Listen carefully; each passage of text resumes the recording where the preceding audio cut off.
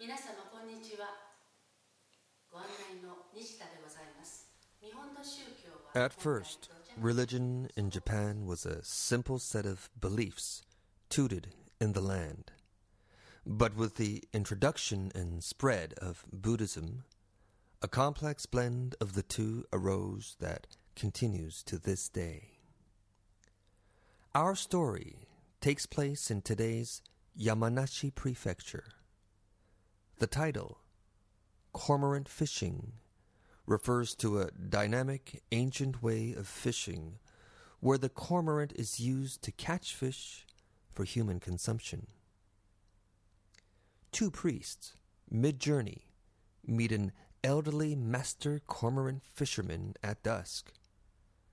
When they discover the man is actually the ghost of a local fisherman, they ask him to demonstrate his technique as apology for his sins. They then invoke the Lotus Sutra for the fisherman's happiness.